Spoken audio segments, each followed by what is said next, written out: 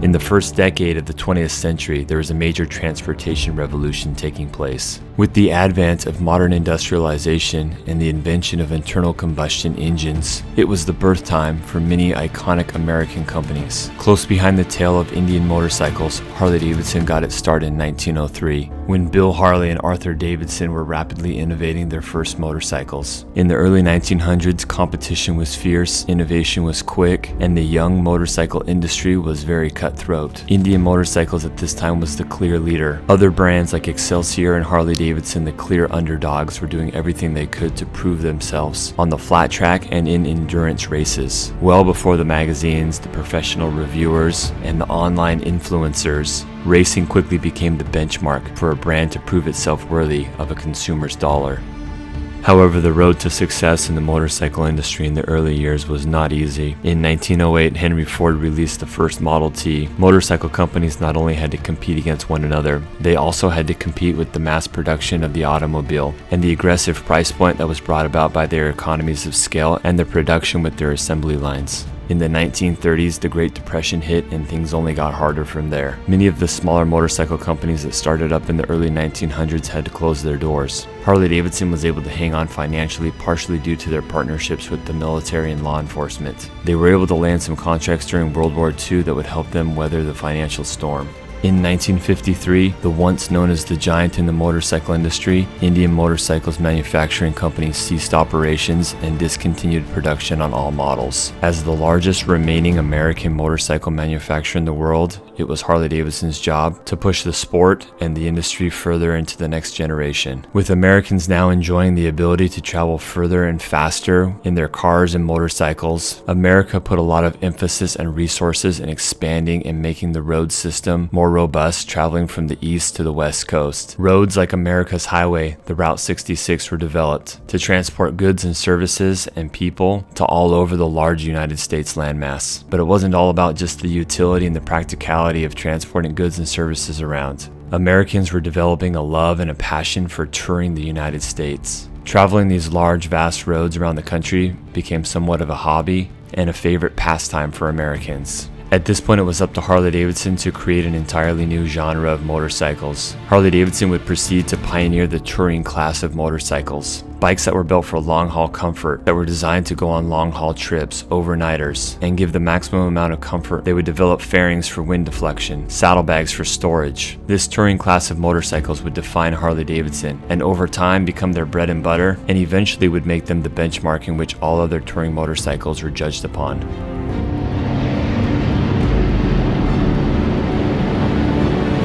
American touring is a state of mind. It is the ultimate sort of aspirational act in motorcycling. It's this wanderlust in terms of trying to get over the next horizon. Grand American Touring is created by Harley-Davidson. It's something that we invented just by the organic evolution of the motorcycles that we were producing over the years. By 1969, we have a batwing fairing, we have hard saddlebags.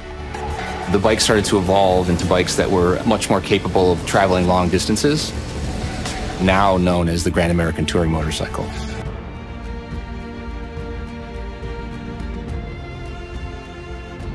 Hey, what's up guys? Matt here, coming to you from Laidlaw's Harley-Davidson. So this is a review that I've been looking forward to doing for a very long time now. We are going to be looking at the 2023 model year CVO Road Glide and Street Glide. So they have been out now for about a month, but I wanted to take my time on this video just because of how important these models are in Harley-Davidson's history as a whole. So I've waited till I rode both of the bikes a decent amount of mileage. I got to ride the bikes here in Baldwin Park, California, and I also had the opportunity of riding the CVO Street Glide in the Black Hills of South Dakota when I went to Sturgis. So this review video takes place over multiple days and multiple test rides of these bikes. So we're going to start off with a walk around on this bike. I'm going to be going over all the details with you guys and talking to you about all the changes that have been made to this thing. These CVO motorcycles represent the biggest collection of changes ever applied to the touring chassis platform in one single model year. Really, the significance of this bike can't be overstated. We are in a new generation of Harley-Davidson touring bikes now.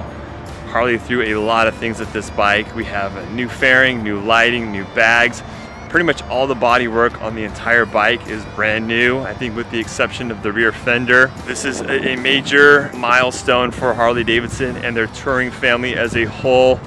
2023 model year CVOs are a bike that we'll probably talk about for the rest of Harley-Davidson history. Now I have a whole new animal to dissect, analyze, review, ride, and really get my thoughts on. But I'm gonna be riding the bike right now for my very first time and giving my initial thoughts.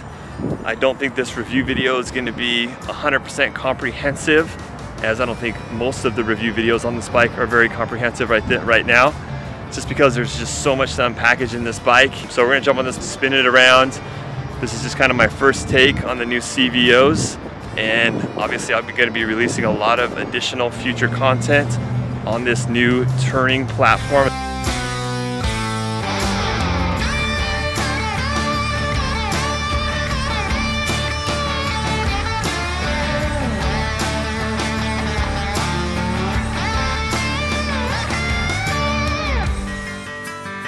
Alright guys, let me take you through this bike and let me tell you everything I have learned about the new CVOs thus far. So right away you see the bike visually is completely changed. The only thing that remains the same bodywork wise is the rear fender. So let's talk about probably the most important body piece there is, and that is the two new fairings. This is super significant because if you go back in Harley-Davidson's history, really this fairing hasn't changed that many times. In 1979 we saw the Tour Glide, which was the first time Harley-Davidson had their fixed fairing. That ran from 79 to 96. And then in 1998, they had the first Road Glide come out. And that was when we saw the first Road Glide fairing. And that fairing ran until 2013. And then in 2014, that's when the Project Rushmore came out, which was a huge change in the touring family. But there was no Road Glide in the 2014 model year. It wasn't until the 2015 model year when the new Road Glide fairing first came out. And that's the fairing that really changed the game for the Road Glide. The appeal went up, the popularity of the Road Glide surpassed that of the Street Glide, and that's really when the Road Glide made a huge splash in the motorcycle world and just catapulted into popularity. Let's look at the Batwing fairing real quick. So in 1969, that's when Harley-Davidson first introduced their initial version of the Batwing fairing on a motorcycle, which has been probably the most replicated shape in the motorcycling industry. And that fairing was modified slightly over the years just to accommodate things like CD players and different technology that came about. And then in the 2014 model year, Project Rushmore, like I mentioned, that's when you had the new Slipstream fairing on there, when they went to the touchscreen navigation and all that good stuff. And now in the 2023 model year,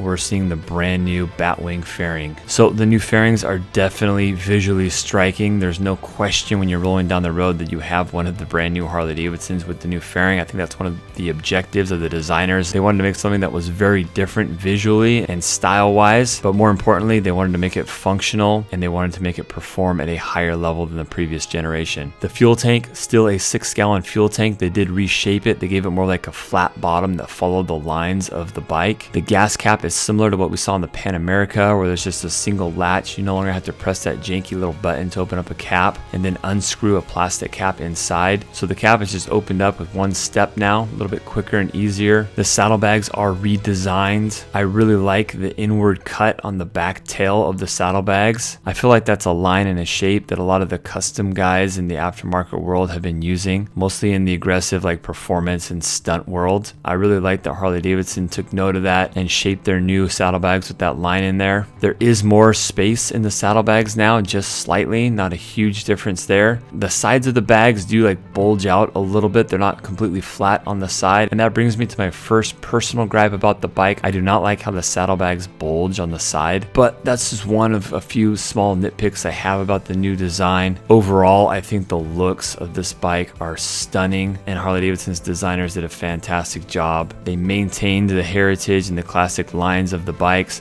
but really modernize them in a very tasteful way. On the rear fascia there, you have the lighting that is similar to CVO lighting in the past, where you have the lighting housing situated between the rear fender and the saddlebags. That's all a new design, where you have running lights and then you have a separate turn signal in there as well, and brake lights. Speaking of lighting, let's talk about the lighting in the front. So the Road Glide has a big light bar on it. The bodywork on the front has a little bit of a W shape to try to separate the light bar a little bit to give it that distinct Road Glide look of a dual headlamp look. Personally, Personally, I think it's a little bit too subtle. I would have liked to have seen more of a dual headlamp look on the Road Glide, just to keep the front style and appearance more in line with what's traditionally been a dual light Road Glide look. But overall, this thing looks awesome. It looks different. It looks very modern. The slipstream vents on either side of the headlight are very well incorporated into the fairing, where you can barely even notice them unless you look close, so it doesn't take away or break up the lines of the design of the fairing. Two other gripes that I have about the design of the bodywork on the CVO is I wish they would have color matched the cowl around the radiator on these bikes. You've got this fang spoiler type bodywork extending down off the bottom of the fairing, and then it's immediately broken up by a black shroud around the radiator. I would have liked to have seen that color matched. I'm not sure why Harley didn't do that. Speaking of bodywork that should have been color matched, there's a couple black body pieces that are right below the two side covers on either side. Again, it would have been nice to have seen these color matched, especially on a CVO. It just breaks up the flow of the paint a little bit, and I'm not sure why Harley-Davidson didn't color match paint those two pieces. I do love the details in the lighting. You have like Harley-Davidson inscripted in a bar running across the main headlamp, and then you've also got the turn signals integrated into the fairing now, so you no longer have to worry about those separate little bullet turn signals that we've seen on the bikes for years. The front fender is smaller and lighter. It doesn't drop down as far along the back tire as it used to in the previous models. You've got more of a low profile engine guard on these bikes as well, kind of similar to the low profile engine guard that we've been seeing on the Road Glide and Street Glide specials in the last couple of years. Harley-Davidson has used their Adversary collection for all the foot and hand controls. Super high premium stuff, really nice contrast cut machined aluminum on here, and then you've got textured rubber inserts. So that's going to be your floorboards, your shift peg, your brake pedal, your grips, your mirrors. It's a collection that's been out now for about a year, and they've applied that to the CVO models. Once you jump into the cockpit of the bike and look at the inner fairing, you'll notice right away that things look completely different. There are no longer any analog gauges. Everything is all digital. It's all incorporated into the new Skyline OS infotainment system that I'll get into a little bit more in just a minute. But the inner fairing also has redesigned cubbies for small items on the Road Glide. You've got similar to what you've seen in the old Road Glide fairings. However, they are a little bit bigger. They open up a little bit differently. On the right hand side, you still got the USB cord for you to plug in your phone for charging and to use things like Apple CarPlay. You do not have Android Auto. For Apple CarPlay, you do need an active headset hooked up per Apple's requirement to use Apple CarPlay. Something that is very nice about the new Street Glide is you've got this nice drawer right underneath the infotainment system. You press a button, the drawer comes out. The drawer is very large. It was pretty sad when the Rushmore project came out. You had this little boombox container to the right of the infotainment system that was supposed to house your phone. However, phones almost immediately outgrew that little box and nobody used it. I have never stored my phone in the little boombox area on the previous generation Batwing fairing models, and this time Harley-Davidson made it really big for you to fit any smartphone in this drawer on the Street Glide fairing. The Road Glide glove box is really big as well, and you'll be able to fit any phone in there as well. Both models come in two different paint options. You've got the dark platinum, which is like a dark gray color, a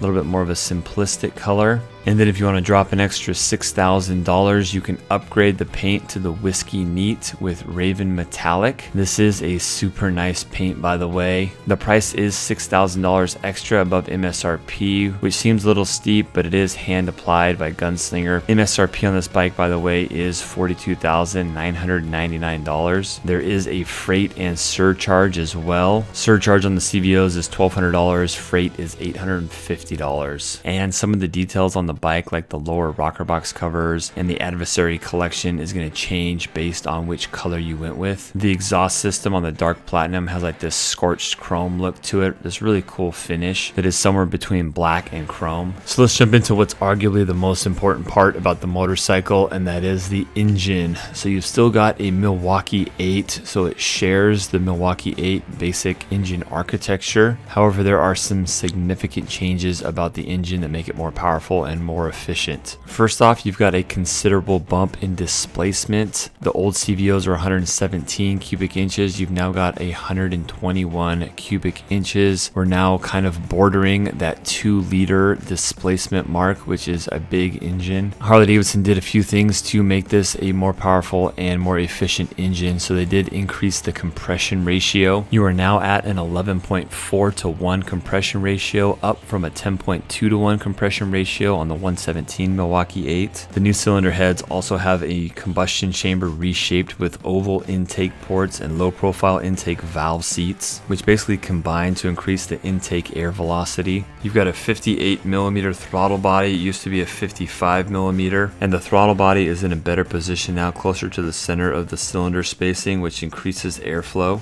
But to accommodate these changes, like the increased compression ratio, the bigger displacement, Harley-Davidson had to incorporate a new cooling system into the bike. So most of the Milwaukee-Eights this year and in prior years have been just oil cooled. The limiteds with the lower leg fairings have all been twin cooled with coolant in there. They did change the passages around the exhaust ports on both of the heads, and also the manner in which that coolant is transported around the heads to increase the cooling capabilities of this engine. So this new variable valve timing 121 version of the M8 circulates coolant around the heads, the rear cylinder first where it's hotter, and then the coolant travels to the front cylinder. Then it circulates down into a large radiator near the front bottom portion of the down tubes right behind the front wheel of the bike. The other big improvement that I honestly never thought I would ever see implemented on the Milwaukee-Eight is Harley-Davidson has a variable valve timing system on this bike now, which is all housed in the cam chest area. For those of you who aren't familiar with variable valve timing, to put things simplistically, the variable valve timing optimizes the engine output and efficiency throughout the RPM range. So you're producing better power throughout the rev range, and you're also getting better fuel economy throughout the rev range. Harley estimates a 3 to 5% more efficient fuel economy on this bike. And with all these changes that I just mentioned, Harley-Davidson is claiming this 121 variable valve timing Milwaukee-Eight puts out a whopping 139 foot-pounds of torque and 115 horsepower. That's about 8% more torque and about 9.5% more horsepower. And sometimes I ask myself, where is the ceiling on these engines? Because 121 cubic inches is just an absolute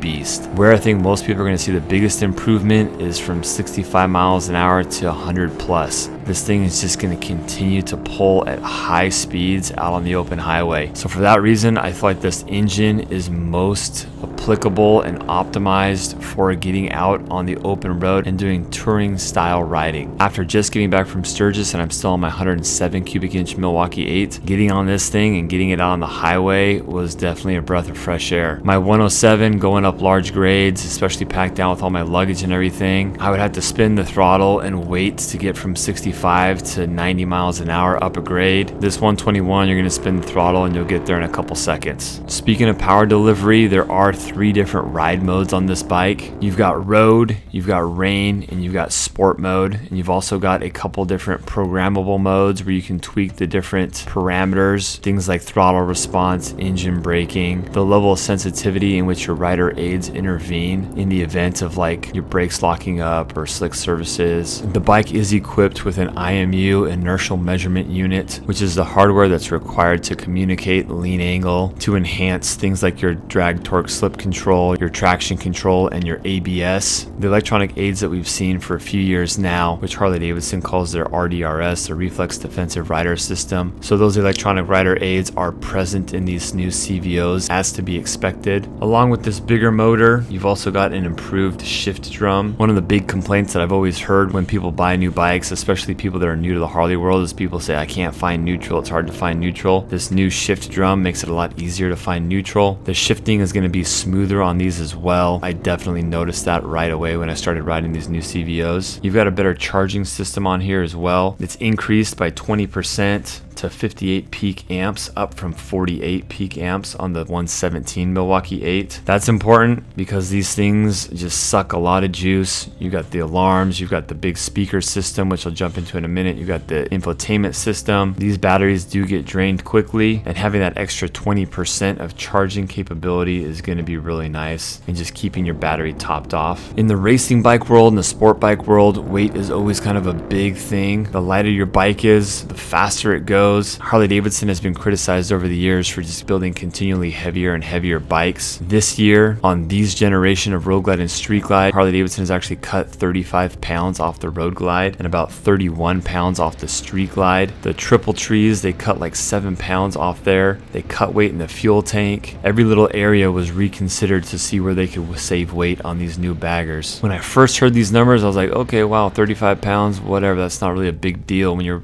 talking about an 800 plus pound bagger. What I personally experienced though, and maybe this is also in part to the wheels and the geometry of the front end and the inverted front end, this bike did actually feel lighter off the kickstand, and the handling at slow speeds felt lighter and more agile. My muscle memory on these bikes is extremely sensitive. These CVOs are definitely lighter on their feet than the other current touring models. Speaking of feet, on the Street Glide and the Road Glide, you've got these two-piece cast aluminum spoke wheels in the front and rear. You've got a 19-inch in the front and 18-inch in the rear. These are very similar to what we've seen on the CVOs in recent past years. However, the big difference is on the past CVO models, they've had the big 21-inch wheel in the front. Now you've got the 19. I personally feel like that decision was influenced by performance. Those big 21-inch wheels, where they do look really good, they do make the steering feel a little bit heavier in the front, and you've got more rotating mass up front as well, which affects things like handling and braking and things like that. So these are the externally mounted spoke wheels, so they are tubeless. You've got tire pressure monitoring on this bike as well, of course, but these wheels do look good. Probably one of my top 3 favorite things about these new CVOs is the new suspension. For years, the touring motorcycles in Harley-Davidson's lineup have been criticized for their suspension. So Harley-Davidson improved that in a big way. In fact, this is probably one of the biggest improvements that I've seen on this bike when compared to the current touring models. So Harley-Davidson slapped on a 47mm Showa inverted front fork. The front suspension travel is 4.6 inches. With an inverted front fork, you're really increasing the rigidity of it, which can be felt when you're braking really hard or going through a turn really hard. And in the rear, you've got a Showa dual outboard emulsion technology shock that has a 3-inch travel, which is up from about 2 inches. So you've got 50% more travel in the rear shocks, which makes a big difference. The rear shock also has 2 preload adjustments. You can set a baseline preload adjustment by removing the right saddlebag and adjusting the threaded preload adjuster with a spanner tool. That sets like your baseline preload adjustment. And then something new, it's got a remote hydraulic preload adjuster knob located on the left-hand side by the saddlebag. And that's more of like an on-the-fly adjustment where you can adjust for about 100 pounds of cargo loading or short-term passenger adjustment beyond that primary suspension setting that you did on the actual shock. Overall, the suspension has been improved in a very big way. My prediction is a lot more people will be very satisfied with the stock suspension on these CVOs than they were on like the Road Glide and the Street Glides of old. That was one of the things that people upgraded pretty frequently on those bikes. The performance has been increased on the exhaust system. The muffler diameter was increased from 4.5 inches up from the 4-inch diameter.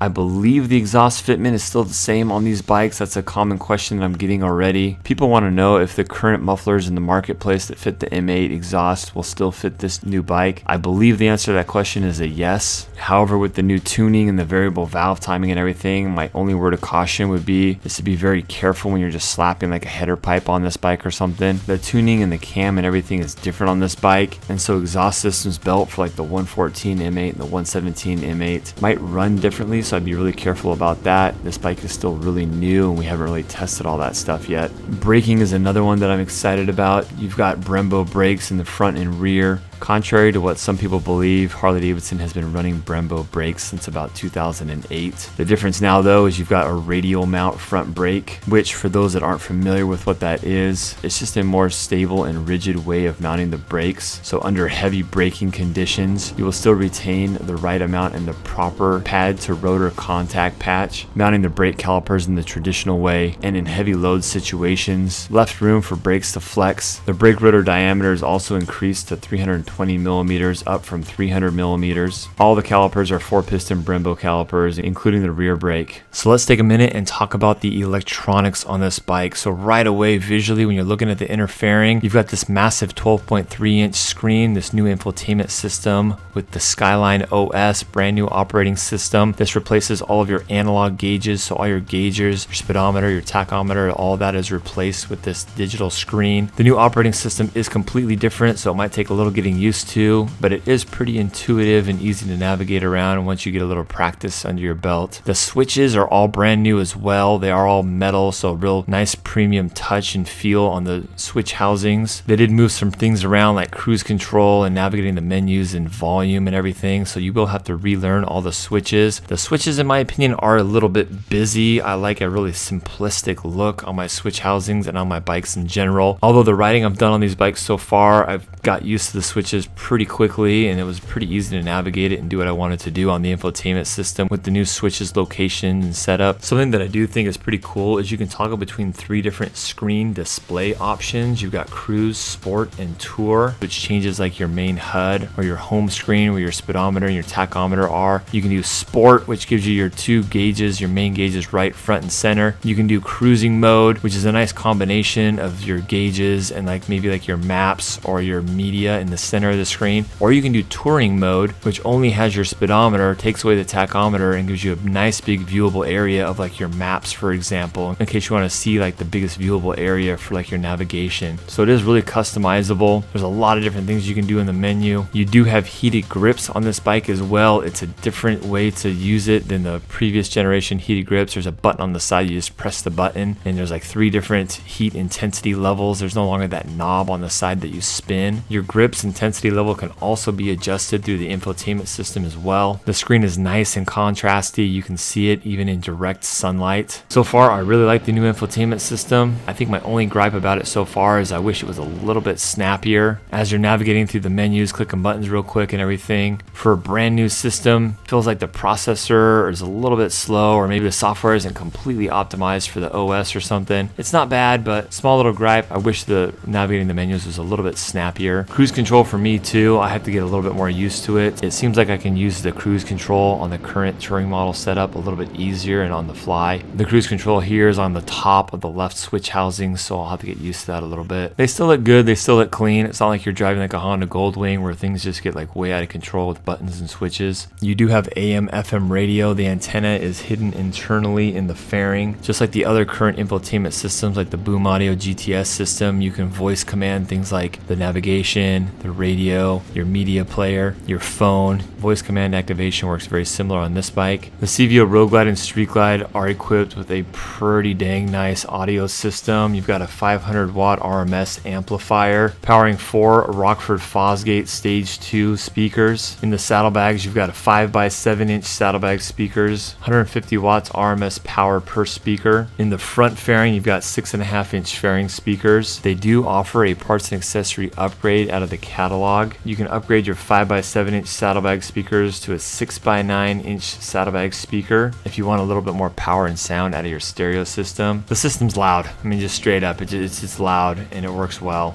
Commenting on the seat is considerably more comfortable than some of the prior year CVO models. I feel like in the past, CVOs have been all about the style, the detail on the seat, keeping it that sleek, cool style, which nothing wrong with that. The seat on this bike maintains that cool styling and look with the detail on the seat, with the Alcantara paneling, which is like a suede material oftentimes used in the automotive industry. You've got this nice piping on there as well. Really nice high level of detail in the seat, but you've got, in my opinion, about 100% more cushioning on the seat as well. That's just kind of my anecdotal feel of the comfort on the seat. Still probably not the best long haul 600 mile plus in a day type of seat, but it's a heck of a lot better than the CVO seats that I'm used to seeing on the Road Glide and the Street Glide. So let's talk about the bars here for a second, because I think it's really important. A lot of people want to change the bars and customize their bikes, and the ease of changing bars can be pretty huge for some people. I don't know what the stats are on these things. I'm just totally going off of gut here, but I think it's either like an 8-inch or a 10-inch rise on the bars stock, and you're probably got, I think it's like probably like a 1.25-inch diameter on these bars as well. So it looks real meaty, real thick, like a substantial strength, and proportions are real good for a big touring bike. But if you see here, the bar clamp is perched right on top there, there where you don't have all the shrouding and the gauges that once covered it all up on the previous generation Road Glide. So it appears that the ease of customization is going to be a lot more accessible on this Road Glide CVO than it has been in the past. In the past, if you wanted to do anything other than like a bagger bar, you'd have to cut the shrouding and relocate the gauges, and it just became messy and expensive. So bars, you got the traditional clamp. It looks like it tapers up to maybe an inch and a quarter. Again, I'm just going off of gut here, what it looks like. Street Glide, however, you still got the same restrictions with the batwing fairing where you have to have a bar that's specifically designed for that batwing fairing to fit it. Again, it looks like it's either like a 1 inch or 1 1/4 inch bar on the Street Glide. So your ability to get creative and do something big and radical bars wise on the Street Glide is a little bit more inhibiting than like say like the Road Glide, where changing bars should be pretty dang easy. And you've got some of the other electronic gizmos that you expect from a CVO motorcycle, things like the remote locking on the key fob and the flip out barrel key that you get with the CVOs. You get the other goodies like bag liners and bike cover. This also comes with one of the headsets as well that you can pair immediately and start using the Apple CarPlay on here. But that about does it on all the stats and all the gizmos that come new on this bike. Sorry, that was kind of long-winded, but there is a lot to take in on these new CVOs. Like I said, I'm going to be testing these more thoroughly and making additional videos as I get more mileage under my belt on these things to kind of give you guys the pros and cons of these bikes a little bit more.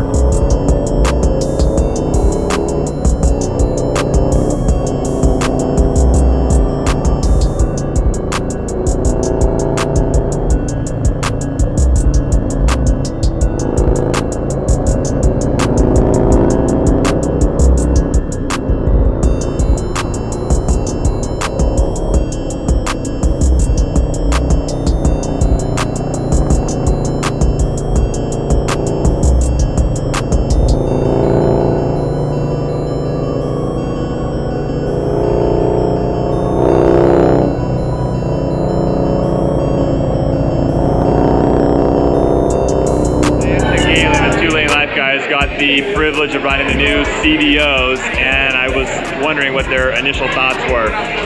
My thoughts are, I've had a Road King, I've had Street Glides, Road Glides. Out of the box, by far, this is the best bike that I've ever ridden. Nice. I'm stoked. I want one bad. Yeah. I want to have one and make it my own. A lot of the stuff that I love about it is the fact it can be in 6th gear going 100, twist the throttle, and it goes. There's a variable valve timing, yeah. Yeah, so that was my opinion. Great bike, I want one. We're with a guy that had a built bike, and we don't normally like race. We always race. But we did the 4-3-2-1 and 4-3-2-1 and 5 and 4-3-2-1 and 6, and this bike is pulling the whole way. Really? The only thing that stopped it was the rev limiter. Yeah. And I had the short shift, and then it caps out at 112. Okay. Otherwise, I'm gone. 112, huh? Yeah. Okay. 113. You ain't gone on me. Oh, I passed you too. Nah, nothing keeps up with me. 117 walked a little bit. Let me guess, Lance, your bike doesn't have a governor on it. No. I was riding the 120 quite a bit. Yeah, I would imagine. It's good to know that people are liking the new CVOs. And we still have about 1,800, probably another 2,000 miles we're going to hit on it.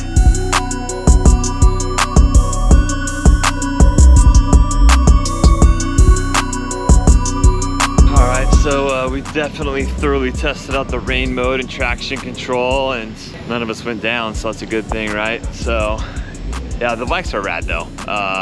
This is definitely my longest ride on the new CVO, the new touring platform. Yeah, great acceleration at 121, variable valve timing. I didn't even really put it through its max paces, but really good strong power uphill. You know, and it's managed very well with the different ride modes. I was riding a lot with rain mode. And you know, it's a lot like the bikes we've talked about in the past, where the power and the way that it comes on, it's very gradual with rain mode. Sport mode, it's a lot quicker, the throttle's a lot snappier. And then road mode is kind of somewhere in between. And typically on like bikes like my Pan America, I like the road mode. It's just kind of an even middle of the road power delivery and braking and like ABS intervention and everything. I do like the Street Glide fairing. I feel like both of the fairings were really, really good in terms of deflecting wind.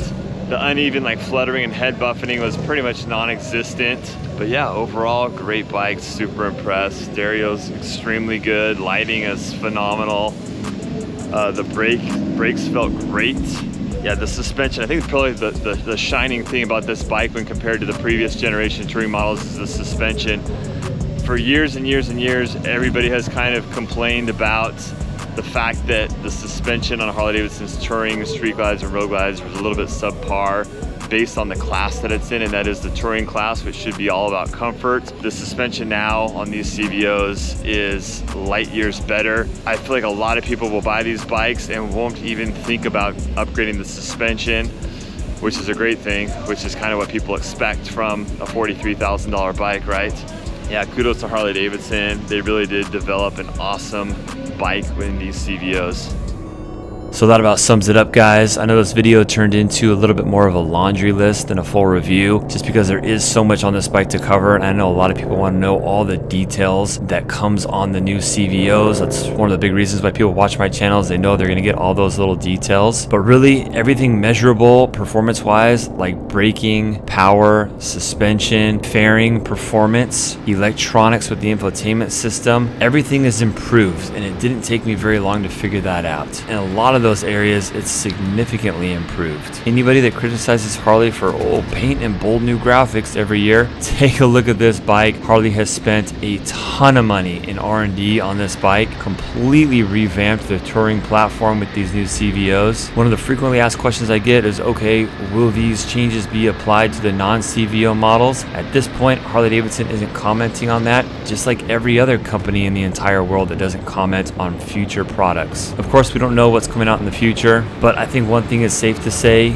these new touring chassis changes aren't going to die with the 23 model year CVOs. I, for one, my next bike will be one of these bikes with the new touring changes on it. I think the Storm Glide is about to get retired. She's been great. I've loved her. She's still a great bike. I had a great time on Sturgis. It was the perfect way for me to sunset the Storm Glide, but after riding these new CVOs, I gotta have one. This is Harley-Davidson's future, and I'm going to be a part of Harley-Davidson's future. So I'm sure I'll be doing a lot more videos on bikes that have these new touring updates on them. This is a huge moment for Harley-Davidson. I can't stress that enough. You've got their core motorcycle segment in the Grand American Touring line, and we've just seen probably the most massive change to that segment in the history of the motor company. The frame is still the same. It's the frame that we saw changed in 2009, so this frame has been run for a long time. You've still got the basic bones of the Milwaukee-Eight, but other than that, guys, pretty much everything has been changed. These bikes represent the future of Harley-Davidson, and I'm excited to be along for the ride.